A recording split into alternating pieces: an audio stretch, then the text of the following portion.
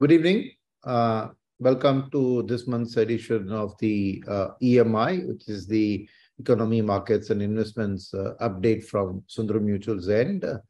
Since we had the union budget presented this month, naturally we will spend a significant amount of time on the impact of the union budget, assessment of the budget, and what direction it gives to the market. And as I was saying, that we will focus a little bit on the impact of the union budget. But before that, I'd like to set the context for the whole thing. As we are aware, the stock market essentially delivers returns to investors through the discounting of the future earnings growth and hence the expectation built around that, which in turn is a function of the economy, the sector of the company, and the company's performances.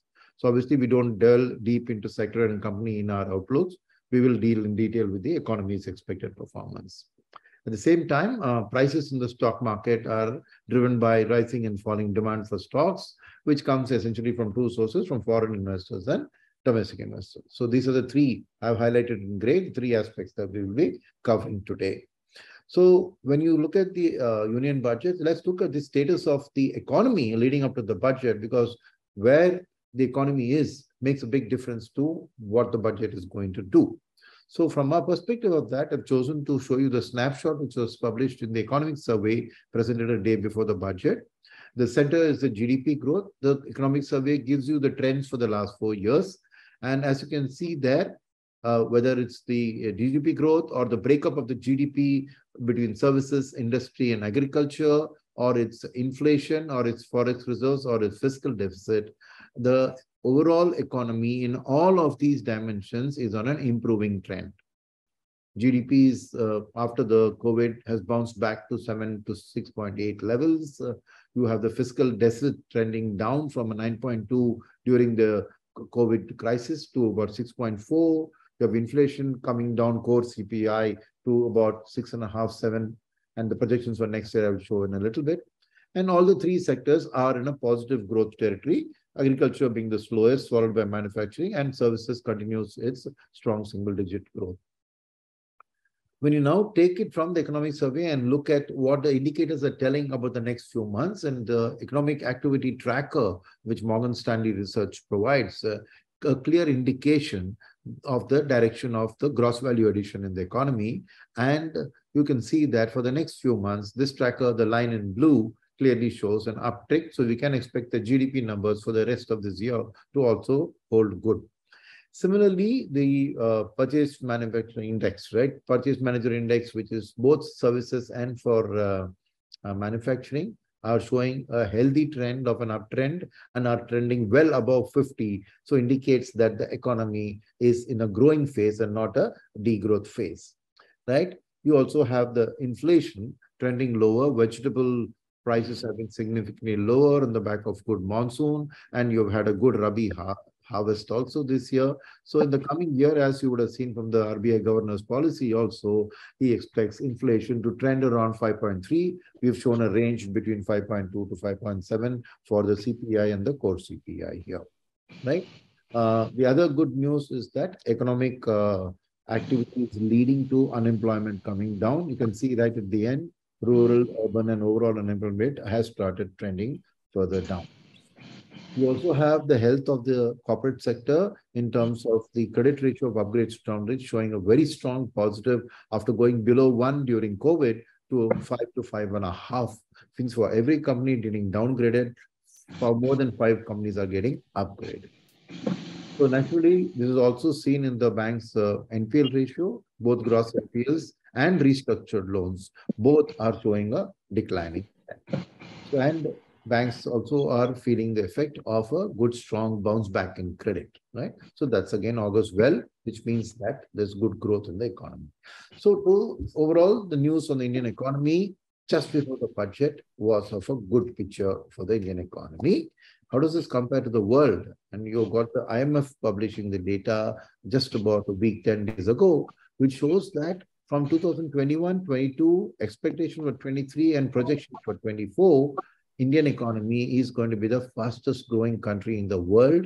In fact, China, which is at 5.2 this year, is going to go down to 4.5 in the year 24. And in the advanced economies, US and Eurozone are actually going to be at a very low single digit, 1 and 1.5% kind of a growth rate. So a slowing world, but a growing India. That's the message from this. So this is the basis on which the union budget was prepared. And before I delve into the union budget, I'd like to point out that people look at the budget from their own eyes. A middle class looks at it from a taxation, corporates look at it from whatever, capital market participants look at it differently. But ultimately, as the finance minister, the role of the budget is to present a good picture of India, both as a snapshot of the year gone by and setting out what you're going to do for the year in the eyes of the rating agencies. Very important thing to remember, because ultimately this is the state of the finances. We are dependent on foreign capital, who in turn are dependent on rating agencies' risk rating of India. So absolutely critical for India's continued growth from a perspective of financing the growth, and hence a lot of budget data are essentially geared towards presenting a good picture of a country from a rating agency's perspective. So using that mirror, first, let's remember that the union budget has a political context to it. What is the political context? Yes, elections are next year, but that budget is going to be a vote on account or an interim budget. So if the government wants to do anything with regards to pleasing the vote bank, last budget was available. Number two, is not just about next year's election. There are a bunch of states going to election. Karnataka, Chhattisgarh, Rajasthan, Telangana, Madhya Pradesh, among the important big states, and among the smaller states, you have Mizoram, you have Tripura, you have Nagaland, you have Meghalaya. So these state elections are also vote bank. So the fear among a lot of the participants who watched the budget was that is this the last opportunity to do some giveaways, which is not healthy from an economy perspective for the long term. So that was a worry leading into the budget, right? So let's remember that point of view and then look at the budget mathematics. So this slide gives you the summary. The first line gives you the nominal GDP in absolute terms, not the GDP growth rates. So there it's telling you that we are going to become, and just a sense, these are rupees billion. So when I say billion, when you look at data in the next few slides, the first comma and the second comma, you can see two commas there. So this is in billion, but for you to understand easily, the first number which you see 301751 is nothing but 301 lakh crores. So take this data as reading that comma, the data before the comma and after the comma is just lakh crores. The other word for lakh crores, which are now increasingly being used in the finance markets dictionary, is the trillion. So you can say that India has reached a 300 trillion rupee mark in nominal GDP in 2024. I think the historic first, and we should be very, very clear about the fact that a big milestone is being achieved this year of a 300 lakh crore total GDP size. Number one. Number two is the growth rate in the nominal GDP that has been forecast. And as you can see, I have circled the data. In all of the subsequent slides, you can see that I'm circling the data that you need to see because there's a lot of data. And while the slide is on the screen, you may tend to look at everything and get a bit lost. Just focus around the circled ones. So the 10.5% tells you what the finance minister has said that my next year's real GDP plus inflation will turn out to be. The last year, the columns, let me explain to you. The first column is the financial year 21-22. There's a last year's completed year. The next column tells you financial year 22-23. BE means budget estimate. So when Nirmala Madam presented the budget last year, these were the expected numbers she had put into the budget document.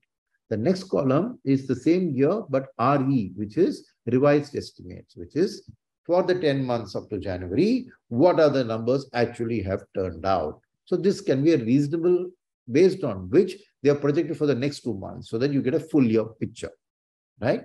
And then, of course, it's what this year's budget carries about the 23-24 year. So if you see, last year we grew at 15.4%. This year we're projecting only 10.5%. Why? Naturally, we expect inflation to trend lower, but what Nirmala Madam has done is to take a very conservative number for the real GDP growth. So I just showed you that the RBI's projection was somewhere between 5.2 to 5.3 for inflation, which means she has only taken 5.2%. 10.5 minus 5.3 is only 5.2% GDP growth, whereas you saw that the IMF for 2021 is projecting 6.1 for India. So she has taken extremely conservative numbers in both in growth and in inflation. So the budget makes a good start, because what it is trying to say, let me under-promise and over-deliver. Let me build confidence in the rating agency's mind that I will definitely be able to exceed this by the year unless something very bad happens. So that's a very comforting thing, to take a very moderate, reasonable projection, right? And then I draw your attention to the very last line. So the budget, given the total receipts and total expenditure in rupees terms, and then in the last in percentage year-on-year increase. So you can see that receipts are going up year-on-year by 11.7%. So slightly faster than the nominal GDP growth rate, but expenditure is coming down to 7.5%. So this is very important. The second goal that the budget scores from a rating agency's perspective is that I'm forecasting a decline in my expenditure. I'm controlling my expenditure. So good positive sign. Now, the same data I have presented as a percentage of GDP, because if some numbers look higher, is it more than the nominal GDP growth? So the total receipts are at 9% of GDP. Last year, actuals were 8.9. So she's kept the receipts exactly at the same percentage of GDP. And expenditure, she has reduced it from 15.3 to 14.9. As a result, most talked about number in the GDP is the fiscal deficit as a percentage of GDP, which I'd like to highlight two things. First, last year in the budget, we promised 6.4. In the revised estimate, we are saying 6.4. So first, our credibility builds up to say, when I say that, I've achieved that. Second, this year is that she's projecting a drop of 50 basis points from 6.4 to 5.9. Again, something rating agencies love to hear, that you are going on the path of fiscal discipline. In fact, not only for this year, for the subsequent year, she's projected 4.5. A further glide path indicating a decline in the fiscal deficit. So far, whatever numbers are presented are very heartening from a rating agency's perspective and a very positive thing, right? So now when you look at the income from the budget and the expenditures, right, the income, where does income? So on the left-hand side of this rupee pie chart are the taxation. So income tax 15%, excise 7, another 22, corporate tax another 15.37, and GST and other taxes 17. So 54%, more than half of the government's receipts are coming from the taxation regime. Then bottom right, non-tax receipts like disinvestments and others are accounting for another 10-12%. I've also put customs here. You can take customs as very well to the taxation side.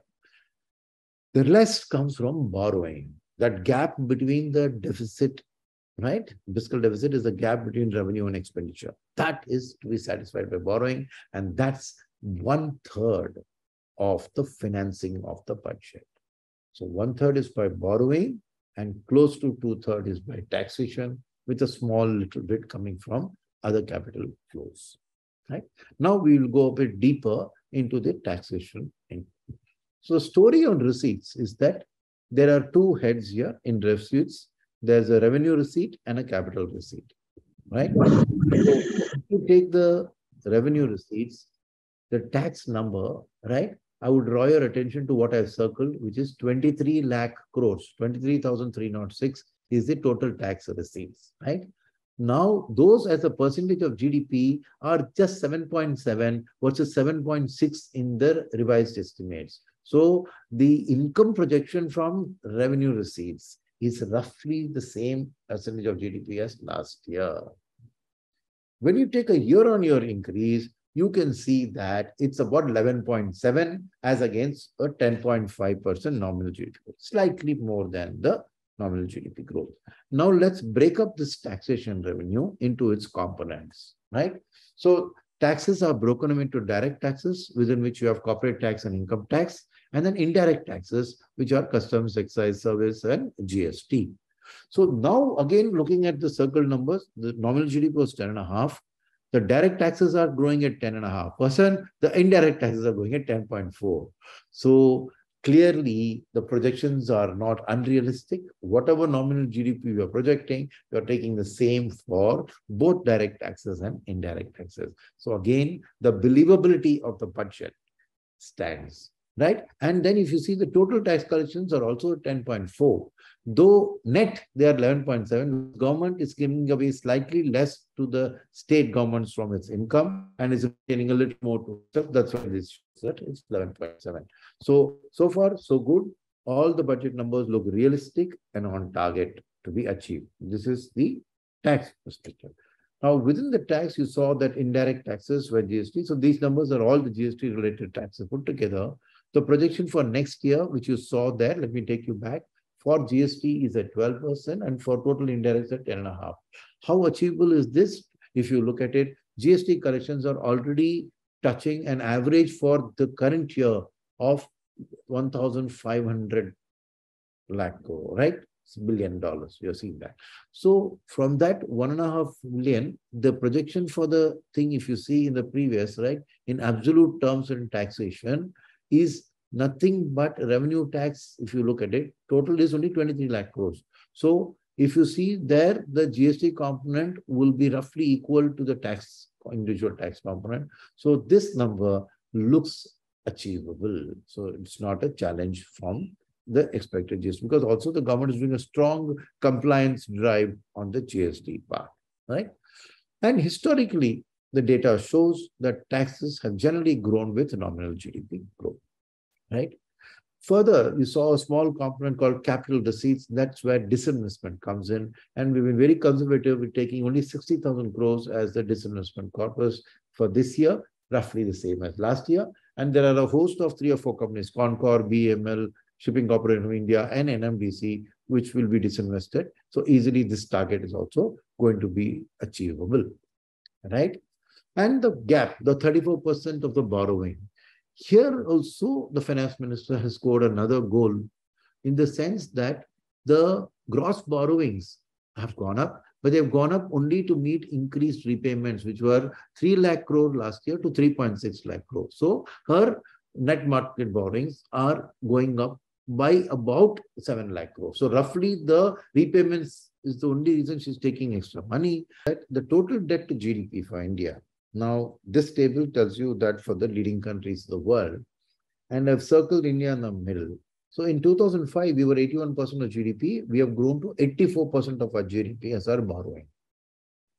3% increase. But this is one of the smallest increases in a time when the world has been going profligate. Japan went from 174% of GDP to 263%. America has gone from 66% to 128%. UK has gone from 39% to 95%. France has also gone from 67 to 100. So when all the world countries have been increasing their borrowing, India has been very cautious and careful to keep its borrowing with less than 100%. So first point you have to remember is that this discipline in the borrowing is one of the biggest strengths for our country.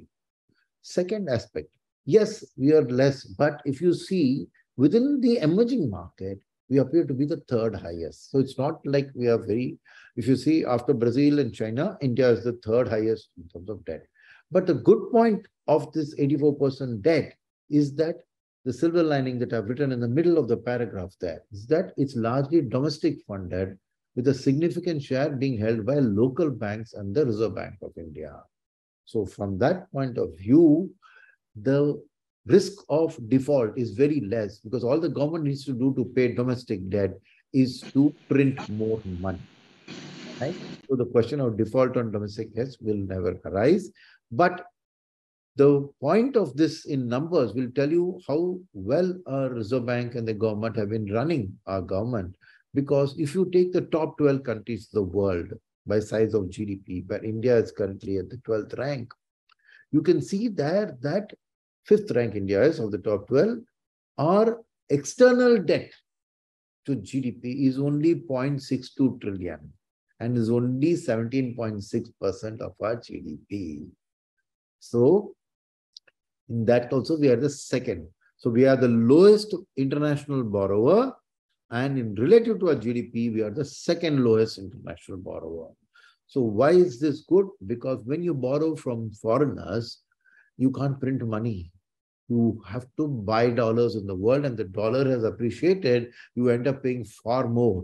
So the risk of default is significant the higher the borrowing on external debt. So we have been very prudent in running our country in a very safe manner, and only 17.6% of our GDP is external debt, and $0.62 trillion is only the total value of the same. Right? And if this year's base case 10% goes through, we'll continue to be at 84% of GDP. If the nominal growth comes at 12%, which is quite likely, then you will see that there'll be a trend of the debt going down to about 82%. Right? So we just talked about the inflows into the budget. Right? Let's talk about where the expenditure goes. Why? The inflows help finance the expenditure. It's the expenditure which gives the boost to the economy. It is the expenditure which is also the reason for the deficit being there, right? The expenses are higher than the income. The third thing is that you got to see is that the greater the rupees expenditure is on certain elements, you will find that the rating agencies are much more comfortable with the fiscal deficit that we have versus if we do it in some other. I will explain that in a bit of detail, right?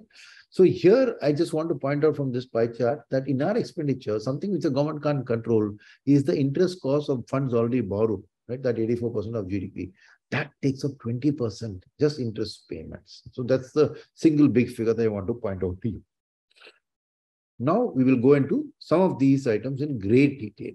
So let's look at the story on expenditure. I've broadly divided the expenditure into revenue expenditure and capital expenditure.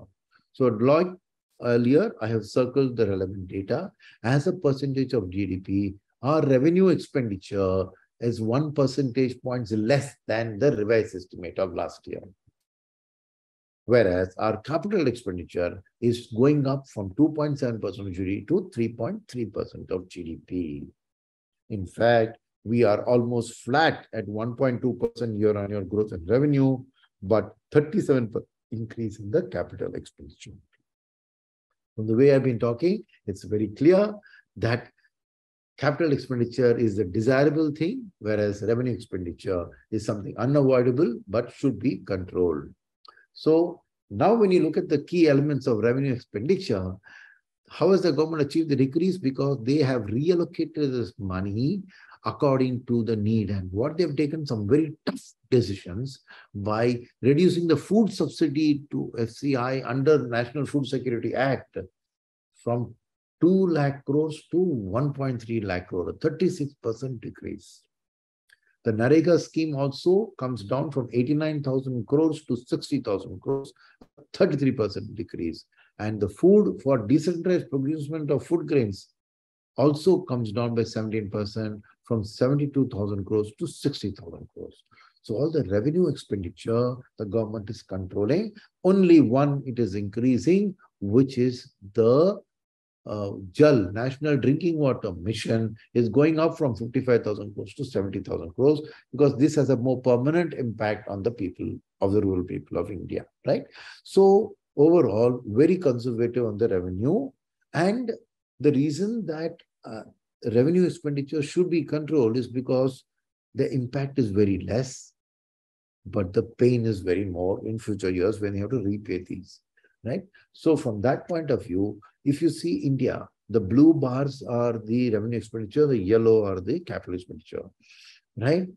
They were on a rising trend last year, post-COVID. Right. Now, overall expenditure is trending down and the ratio also is coming down, as seen very clearly in this.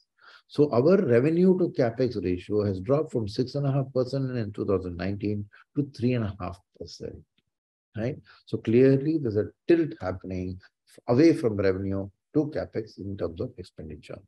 Why this focus on capex and infrastructure spending and all of that? Because when you spend on capex, right, the red line tells you the impact that capex spending has on the GDP growth of the country, and the black line tells you what is the impact of the other capital expenditure. So if you see there, capital expenditure in the first 6 months itself is double of the impact. And later it goes to almost 2.5 times the impact. So every 1% GDP increase in government capex has a stronger impact on quarterly GDP growth than revenue expenditure. Not only that, it also lasts much longer. How much longer? If you look at this, again, I've taken data from the IMF in this table. Every 1 rupee spent on revenue declines to half X after 4.5 quarters, 4 to 5 quarters. But every rupee on spent on capex persists even after 16 quarters in the economy. So capex gives a multiplier effect. The reason rating agencies are very comfortable with spending on capex because that GDP growth will lead to increased government income and help bring down the fiscal deficit in the future. So capex expenditure is a very good quality expenditure from a rating agency's perspective and also from a GDP multiplier effect perspective. So the union budget has ticked all the right boxes. So you didn't see any noise from the rating agencies, and market should have celebrated that. We'll come to the market later, right? First, let's look at, I'm sorry, I was going to do the markets right away. So if you now look at it, what we have covered is a reasonable expected economic performance for the near term. Budget has done nothing to damage it, but just going to promote some economic growth through capex multiplier effect. So the first half you have tackled. Now, when you look at the demand for stocks, also known as valuations or P/E ratio, comes from foreigners and for domestic, right? So if you now look at who makes a big difference to the stock price, the left-hand side pie chart tells you the current ownership of the Indian stock market. So 45.13% of the Indian stock market is owned by the private promoters. Why do I point this out? Your increase and decrease in stock prices is not because of action from these people. These people don't sell their ownership. If they sell, it is sold in a private deal.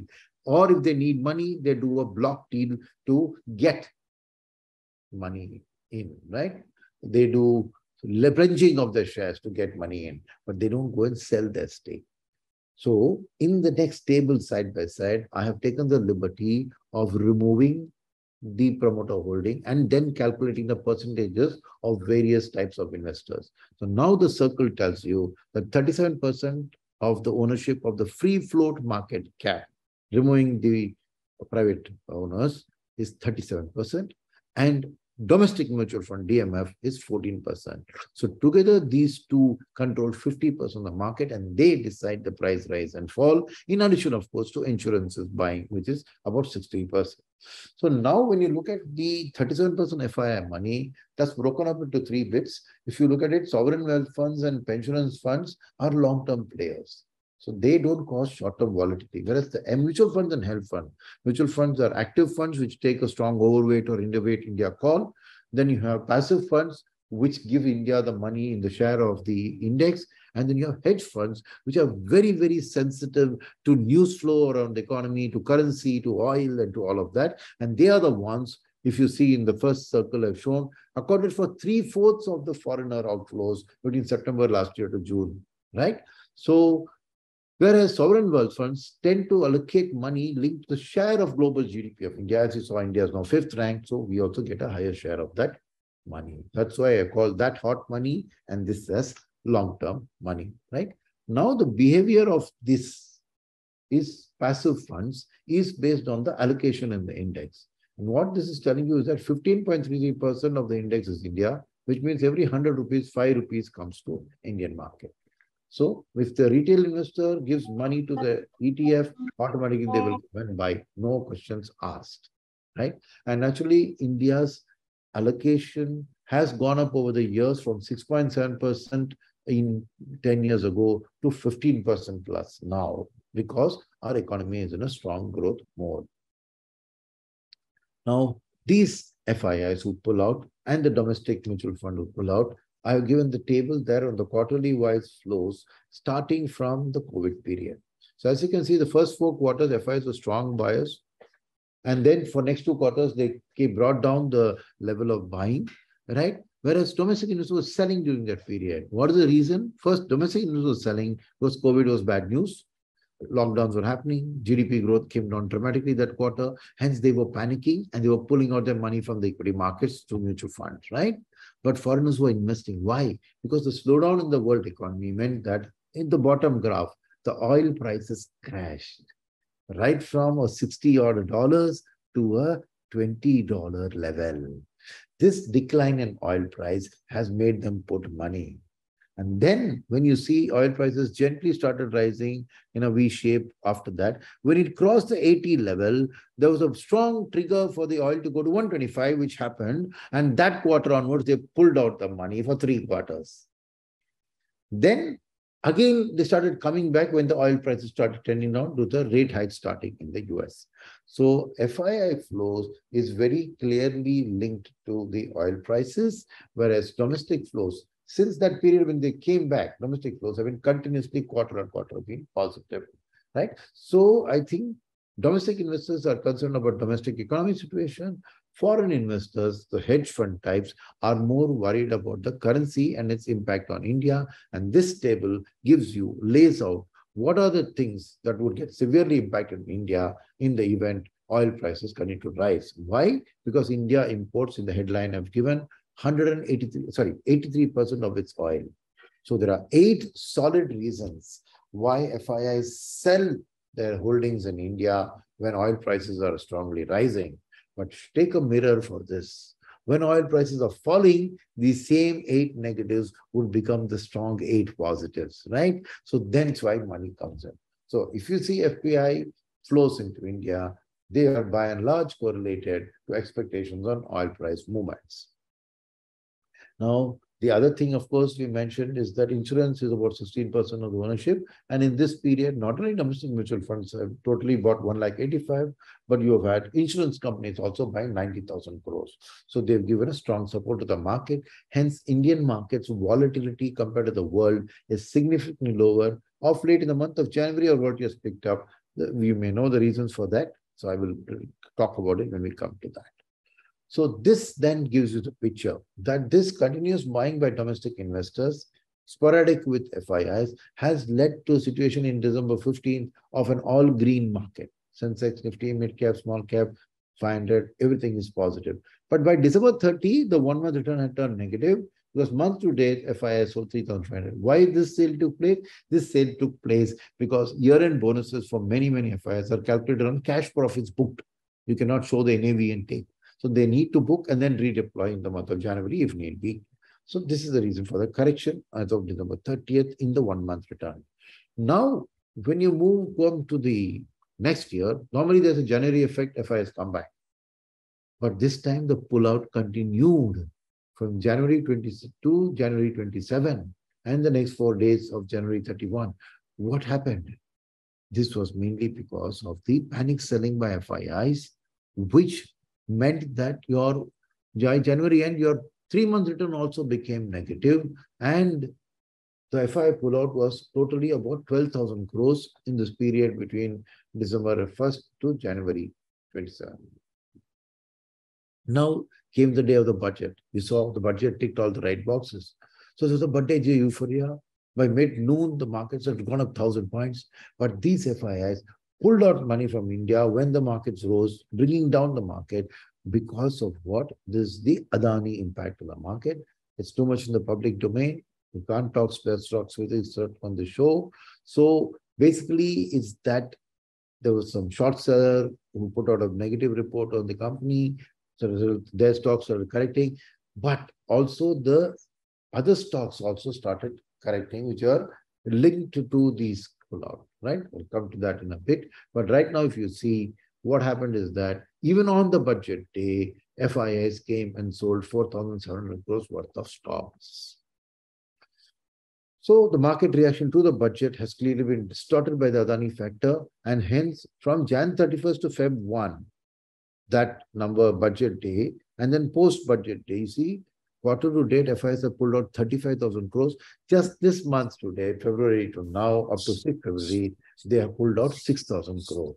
So right now we are going through a situation where the Adani's factor has spooked some of the foreign investors, right? And so when you look at the budget day to now yesterday, you will also see that the movement is more towards the safety rather than to the risky, right? So if you see the bank index, which is considered the safer index, is gone from 1 month minus 7.2 minus 2.6 on day. Second, when you look at safety healthcare, minus 3, minus 3.5. IT, 3.1 to 7.9, right? So there's a safety related buyback. And then you take the industrial sector, right? There, when you see, right, pretty much similar situation is prevalent. Nothing has changed there. So from that point of view, let's look at the fact of the noise in the market around the valuations, right? You're hearing a lot of noise in the market of the valuations. So I wanted to bring a perspective that FIs have been consistent investors in India for more than a decade. Only in 2018 and last year were the two negative years. So as a result, this 37.5% ownership of the free float market cap has been prevalent right from 2006 onwards. So they have been a strong holder of market cap for the last 15, 16 years. So if you now look at it in the context of the composition, you can see that the FIIs, right, and going back to the previous slide, continuously buying, and because if you see sovereign funds and insurance funds, they invested, and you look at the fact that the ETF has 15% share. So when people put money into ETF, they have to come and buy. You can see that India has traded at a valuation premium for the last 15 years from comparison with world market, the dark blue line, or the gray line, the emerging market. And if you say related to emerging market, effectively, India's MSCI India PE ratio has consistently been at a premium to emerging market. Even within emerging market countries, India is a standout in terms of the valuation premium. Why? Because our growth in a slowing world, you saw the IMF school details, is a much higher, much more consistent growth.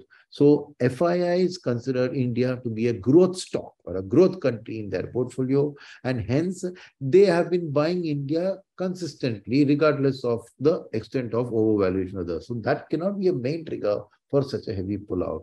In fact, if you look at the valuations from our own long-term perspective, right? Lefty is forward PE, the red line gives the long-term average. And I circled at the end to show you that India is today trading at a discount to its own long-term average of 19. It's trading at about 18, 17 and a half. So against our own historic valuation, we are reasonably priced. Against other emerging markets, it's unfair to compare because they are not in a growth phase. We are in a growth phase. The market pays a premium for growth.